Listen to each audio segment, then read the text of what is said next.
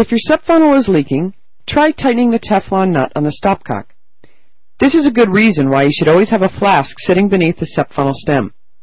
It's also possible for the solutions to leak from the stoppered neck when the funnel is turned upside down. This will be minimized if the stopper is properly fitted and always held tight with one of your hands while shaking. You should always inspect the fitting of both the stopcock and the stopper before using a SEP funnel.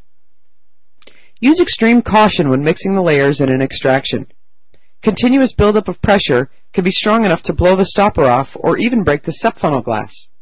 Vent often to relieve pressure, especially when using volatile ether and with bicarb washes, which release carbon dioxide gas when mixed with acids. Never add ether to a warm aqueous layer, since it would cause rapid evaporation of the solvent and rapid formation of solvent vapors.